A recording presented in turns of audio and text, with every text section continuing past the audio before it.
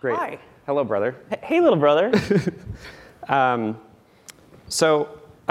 start talking about Last Days of Night. Yeah. And maybe why don't we start with, how did you get the idea for this book? Why did you think this was a story worth telling?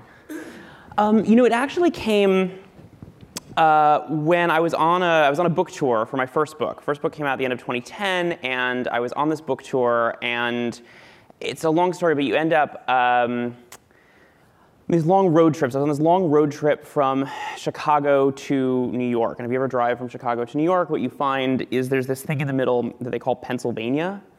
And it's long. It's real long. It never stops. It's like this endless expanse of Pennsylvania. I was on this trip with some friends, and there'd been this big question of sort of what my next book should be about. Like, I found myself in this moment where I'd had a book come out. I was suddenly I was a novelist. I was a professional writer for the first time in my life, which meant that I was someone who was supposed to have ideas professionally. Like, suddenly in my life, I was someone who was supposed to have ideas for a living. And there was a lot of pressure around that. Like, what does that mean? What does it mean to sort of come up with ideas on command and be able to, turn that into a profession? And so I kept sort of thinking about trying to conceptualize this for myself and what it meant for me personally. And then I was on this road trip. It's the middle of the night, and as you, my brother, well know, when I'm kind of sleepy at the wheel on a long road trip and I just want to stay awake, I just start chattering, just this endless chattering. And we're driving past this Westinghouse company manufacturing plant, and I'm just sitting there chattering away. Oh, and George Westinghouse, that's funny. You never hear about George Westinghouse. Like, no one ever talks about him. And my friends in the car say, well, why don't you ever hear about George Westinghouse? And I say, I don't know. I remember he had some sort of rivalry with Thomas Edison and something about Nikola Tesla, but they all sort of hated each other. They were all working on the light bulb, but separately, and it seemed like they all had this great rivalry surrounding this big idea they thought they each had. And my friend just said, well, what if your next book was about that? And it was this moment where I realized that Thomas Edison, George Westinghouse, and Nikola Tesla were each people who had ideas professionally, and they had much better ideas than I did. So if I could look to them both as models of how to think about a process of invention as well as a subject for my next book, it would kind of be two birds with one stone. You realize you just opened the door for everyone to tell you what your next book or movie should be about. So let's set the stage for this. Maybe tell us a little bit about the state of electricity at that time, and who are the major players in this rivalry. Yeah, so we're in New York in the late 1880s, and it was an interesting time. I mean, so indoor electrical light had been this holy grail of electrical science for 100 years at that point. And the technology was interesting because everyone sort of hoped it was possible. People have been using electricity for stuff for almost 100 years. But no, it wasn't ubiquitous. No one was quite sure kind of what to do with it. There were outdoor electrical lights, but they were kind of unruly. And the idea of indoor electrical lights was something that everyone knew that if someone could get this to work, it would be, if not the most valuable invention in human history, one of them. But no one could get it to work. And there were all these questions about why. Lots of academics said it was impossible. They had these ideas that it violated various rules of physics that turn out not to be true.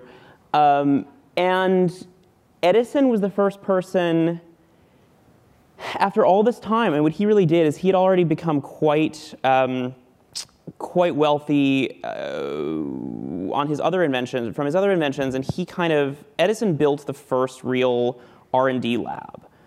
He was the one who hired 100 engineers and stuck them in this lab in Menlo Park in New Jersey and would kind of give them these commands.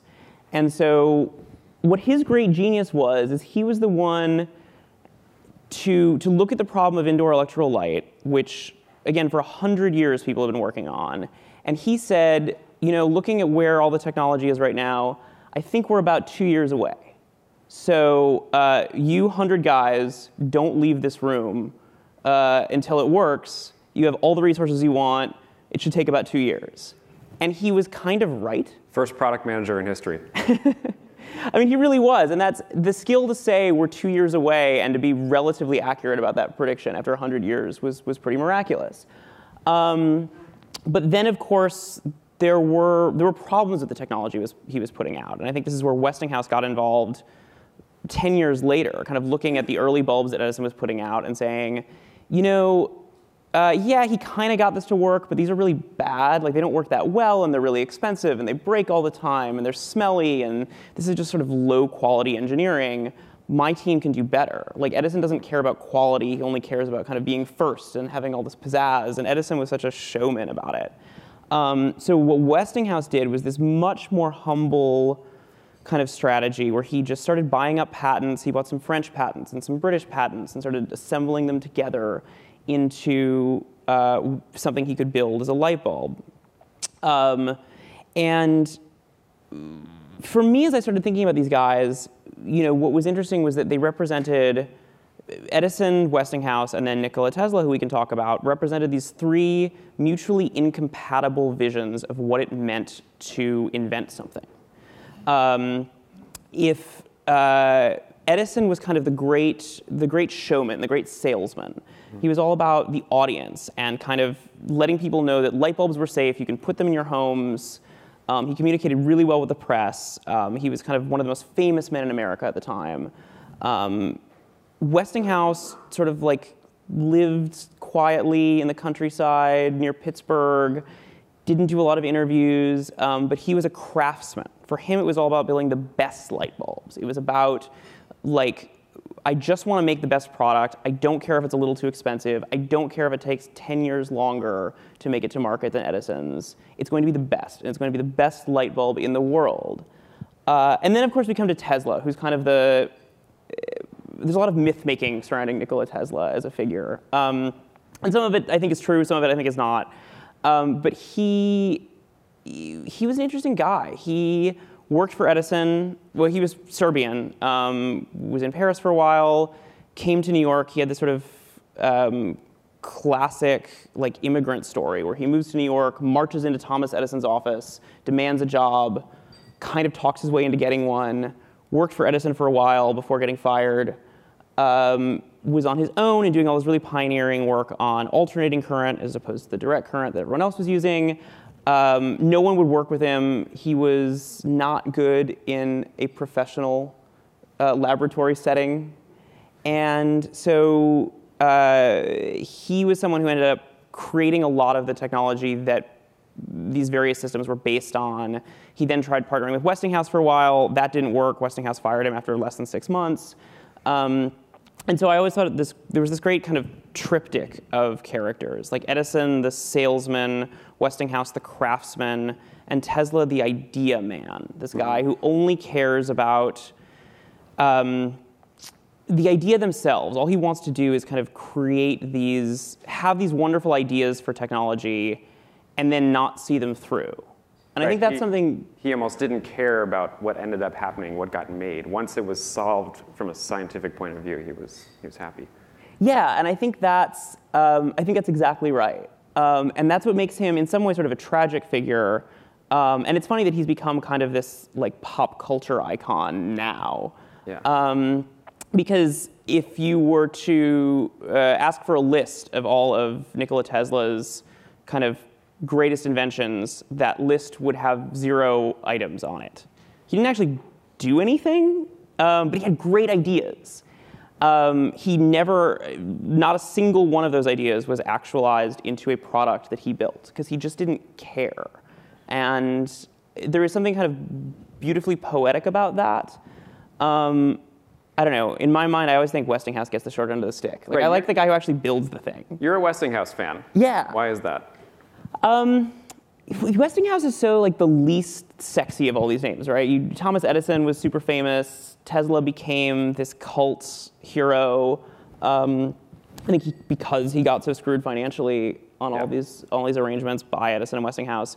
But Westinghouse is the guy who very quietly, like, the electrical system that we know and enjoy today was built by George Westinghouse. He was the one who was able to take Tesla's unruly ideas about alternating current and turn them into something you could actually sell to people that worked really well.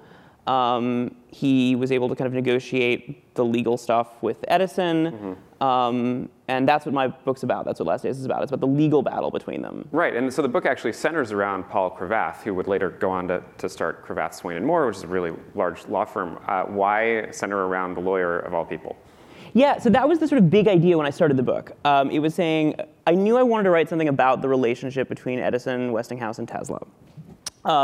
These kind of, as I said, three pillars of three guys with mutually incompatible ideas of what it means to invent something, what it means to make something.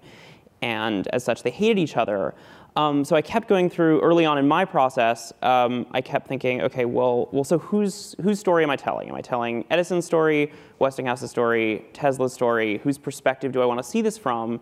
And I kept finding that if I told it from any of their perspectives specifically, it would kind of tip my hand. I'd be picking sides. Right.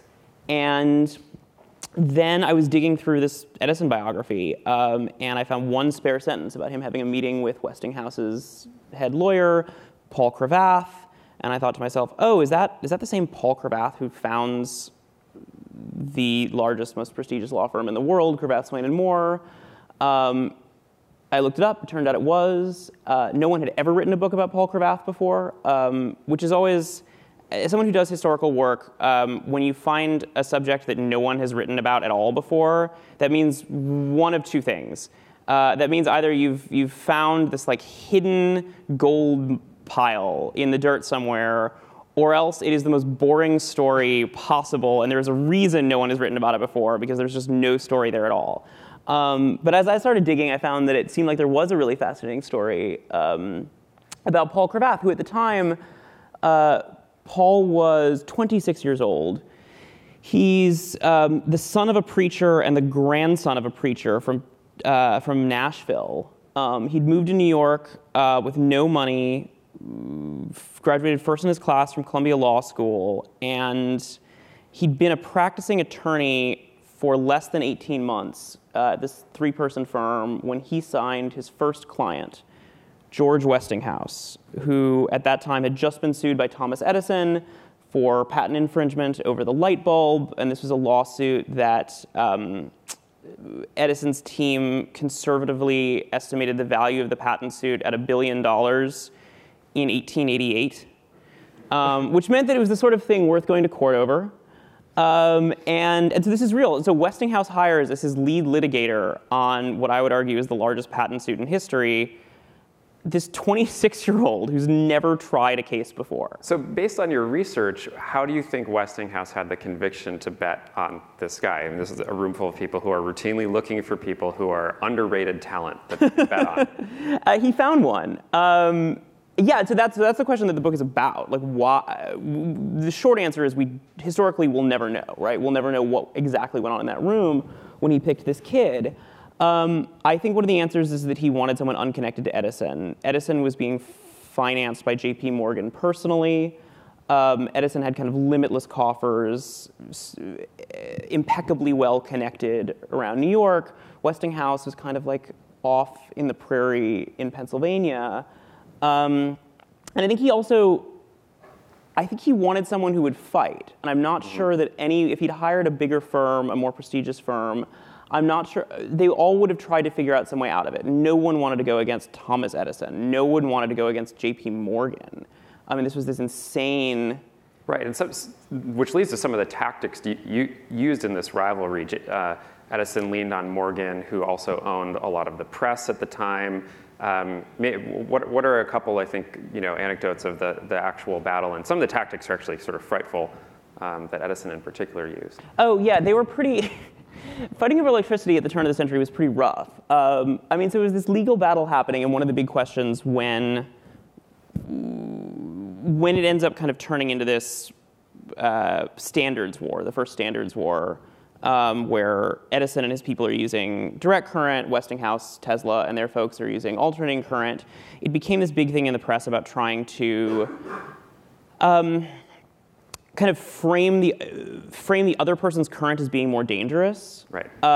So Edison's first move was saying, Westinghouse's AC is new, it's untested, it's It runs at higher voltages, so it must be more dangerous, which sounds intuitively true, but it's not. But it was hard. It's hard to explain electrical engineering to the public now, much less in 1890, when people are looking at this stuff and it looks to them like magic. I mean, this is an anecdote, but one of the things that I was most taken by in reading about the period was if you read the diaries of people who lived in America in the early 1890s, people's descriptions of first seeing an electric indoor light bulb, they described it as if they were seeing a new color. Like it was something that not only had they never seen before, but they could not imagine, they'd never even imagined anything like that before. It was so shocking to them. And not only did it change the way they looked at the physical space around them, but it changed the way they look at themselves. I mean, you have these people talking about looking at their own skin for the first time under an incandescent light bulb, and they're having these moments of, oh my God, is that what my veins look like? Is that what my skin looks like?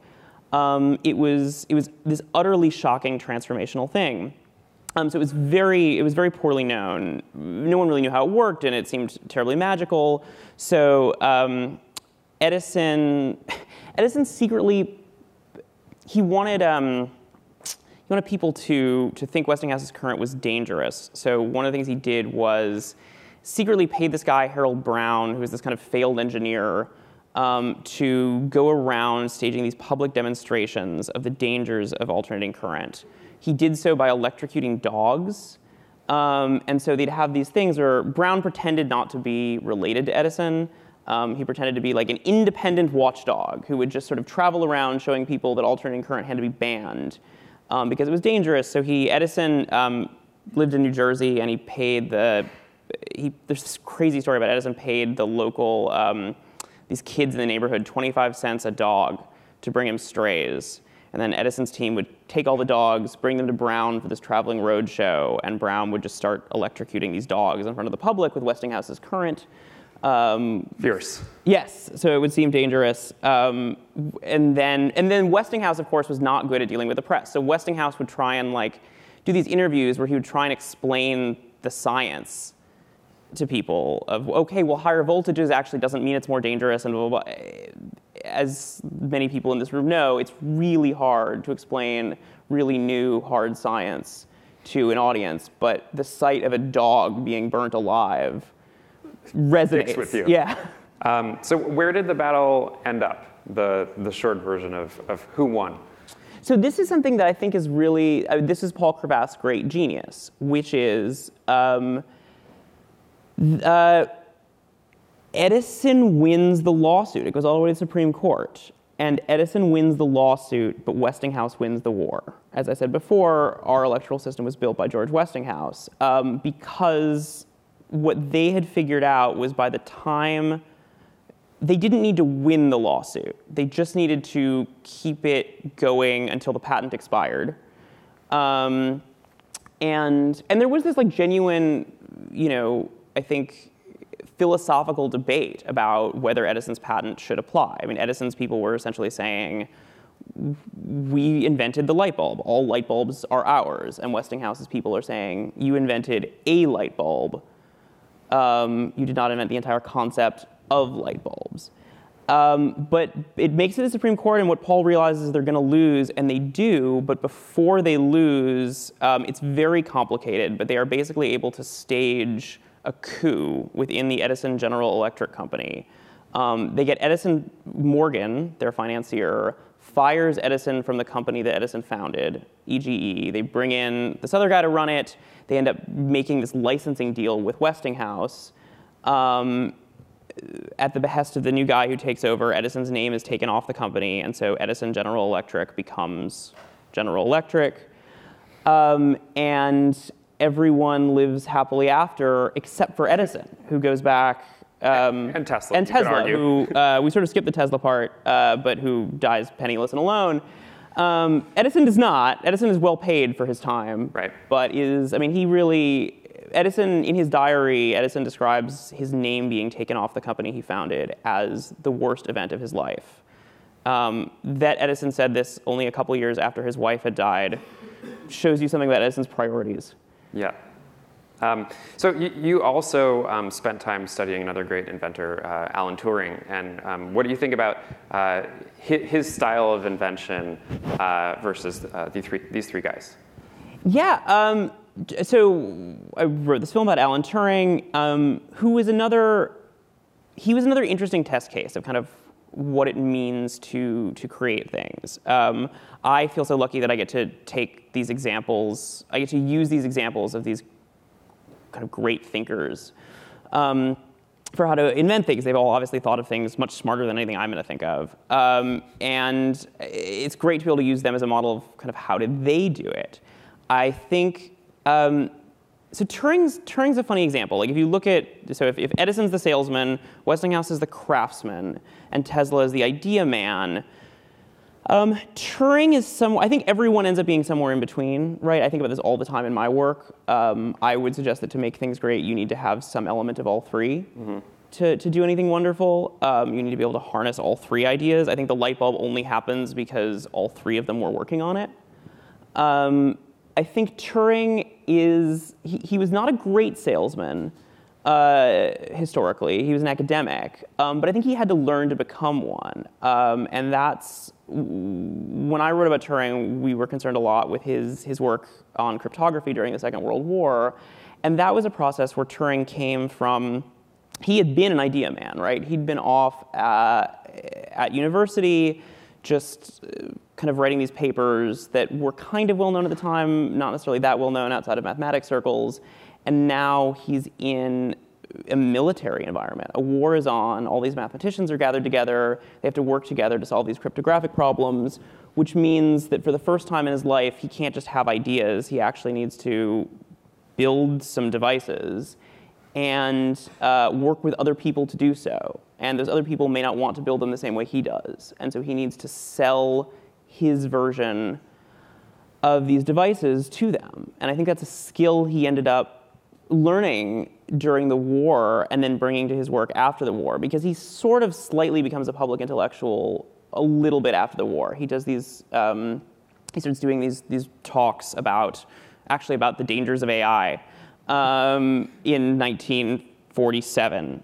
So he was a little early. His predictions were off slightly about when AI was going to become dangerous. Well, he was so prolific. I feel like one of the challenges in your script was that there's so much of his career that you couldn't possibly include at all. He was a botanist as well, is that right? He was a really accomplished botanist. This was something that they only proved recently. He came up with this algorithm for showing how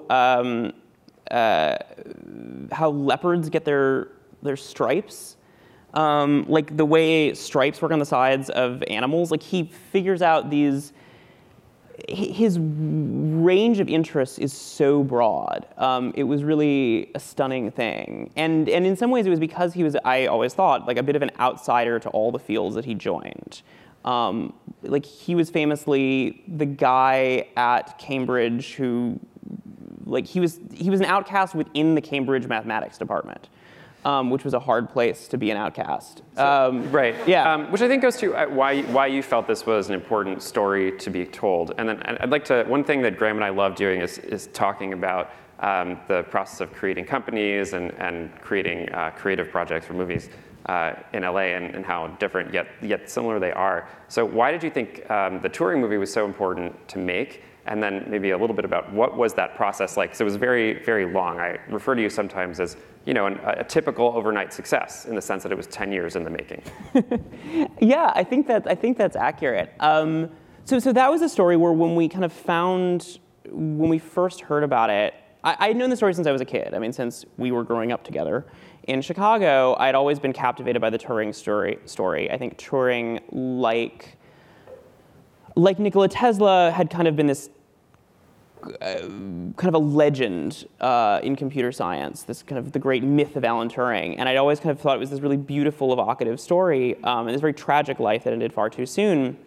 And so it always amazed me that no one had ever made a film of it. It had been told wonderfully on the page. There were some great biographies, some great novels. There was a wonderful play in the 80s. But it always seemed like, well, if this was a story, if any story was kind of naturally cinematic and meant to be told on screen, this is the one. And that's something I think about a lot in what I do. It's like, what are finding stories that can ideally live in a particular medium. I'm lucky enough to be able to jump between books and film and television. And so that was a story from the very beginning that was, okay, we want to tell this Turing story, and we want to tell this Turing story on screen. Like, this is a film. A film is the version of the story that hasn't been told before. Let's do that. Let's make the most cinematic telling of the Alan Turing story. At the time, I'd never written a film. I'd never worked in film. Except for Pirates versus Ninjas. Except for Pirates versus Ninjas. I had to tease him. He's my brother. So yeah, it was. So then it became this 5-year process of the producers I was working with were young producers. They'd never made a movie before. They were working as assistants when I met them at a cocktail party, and we loved the story, and we kind of just started working on it and sort of said, okay, we're going to do this, and I'm going to write the script, and we'll figure it out. Great. I want to make sure we have time for one or two questions while we're waiting for someone to raise their hand and grab the mic. I think one thing I'll say is that I think Graham is a good example of, I think, when people talk about building creative projects, writing scripts, they tend to overemphasize talent and underemphasize work ethic. You used to always say, like, I need to write words, and you sit and you write words. And back in your little apartment in New York, you dress up for work and sit at your little table in this tiny room and just write. And so I like telling that story about you. Why don't we open up and see if anyone has questions for Graham? I have an observation. It's it's a wonderful book. Only fiction book I've read in more than a decade. It was recommended to me by Steve Quake at Stanford that I have to read it.